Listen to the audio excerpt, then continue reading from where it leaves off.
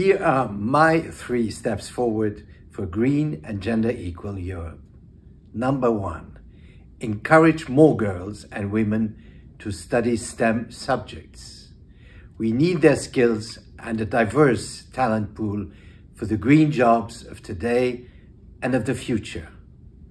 Number 2, listen to what girls and women have to say about climate policies.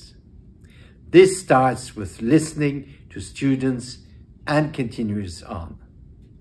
Number 3, promote a culture of gender equality in all workplaces.